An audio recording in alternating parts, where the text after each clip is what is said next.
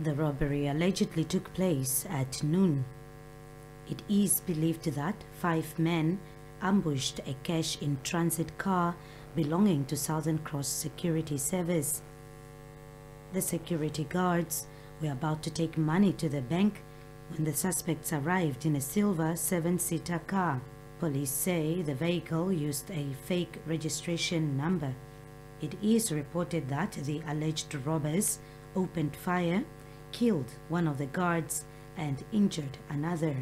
They fled the scene, allegedly took the money, and disappeared into the community. The police are looking for the suspects, and they called on the public to assist in their investigation.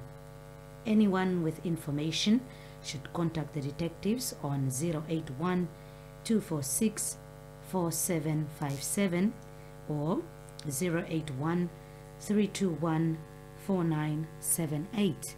Renate Rengura, NBC News, Swakopmund.